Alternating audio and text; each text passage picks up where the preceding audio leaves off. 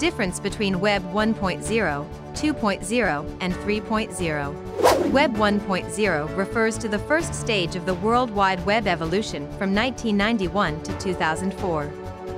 It consisted of static pages, which were served from the server's file system and did not change based on user input or interaction.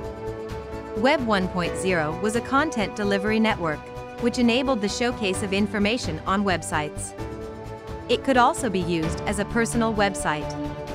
Web 2.0 refers to the second stage of the World Wide Web evolution, from 2004 to present.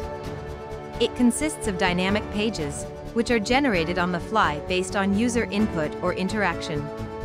It is a participative social web, which allows users to interact and collaborate in a social media dialogue as creators of user-generated content in a virtual community.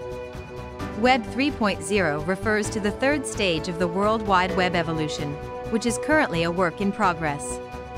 It uses blockchain, smart contracts, AI, IoT, VR and AR, and other technologies to enable a decentralized, open, and intelligent web that can provide greater utility and value to users. Web 3.0 is a decentralized web, which allows users to own and control their data and identity without relying on centralized platforms or intermediaries. Web 3.0 is the future of the Internet, and we should embrace it. Web 3.0 will take us toward a more inclusive, equitable, and intelligent ecosystem.